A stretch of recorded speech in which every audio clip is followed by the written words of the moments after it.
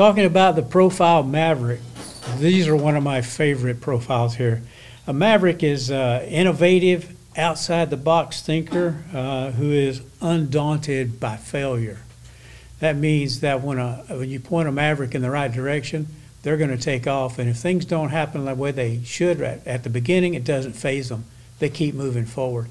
These are the people that want to take your company to somewhere where it's never been before. They're going to be thinking outside the box. They're going to be pushing and pushing in order to get, they're very goal-oriented as well.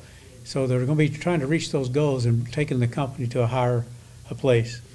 Their signature work styles in the area of communication, they're very forceful and very direct. Sometimes may even seem a little brisk, but still they're just very direct. It's just their profile. Delegation, they'll freely delegate responsibility to you with no problem. Decision making, they're an innovator. These are very important people to have on your team. Strengths, they respond positively to challenges and pressure.